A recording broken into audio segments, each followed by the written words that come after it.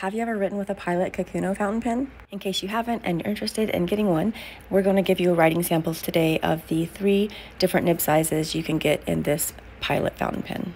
We're going to start by taking a look at the extra fine nib in this clear colored Pilot Kakuno fountain pen.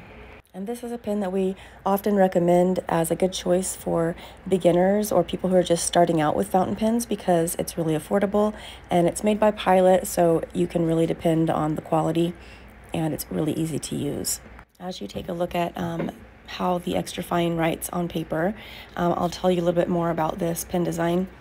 Kakuno, the name of this pen actually means to write, and that's what this pen is designed to do.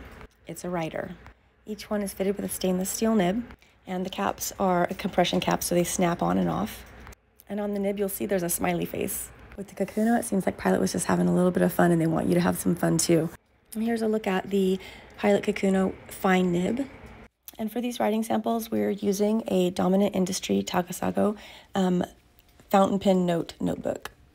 And the fine is flowing a little bit smoother across the page. Just extra fines, that's pretty typical that they're going to be a little bit more scratchy than the wider nibs. And here's the medium. And again, the medium is flowing a little bit more smooth in comparison to that extra fine, but I find it pretty similar to the fine. And by that, I mean they're both pretty smooth on the paper. This is a cartridge converter. We inked it with the ink cartridge included with the pen. And the reason these are great starter fountain pens is 1, the price, they're really affordable.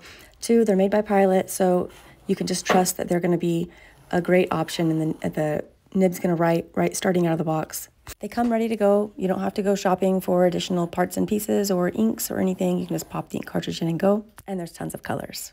Subscribe for more fountain pen tips.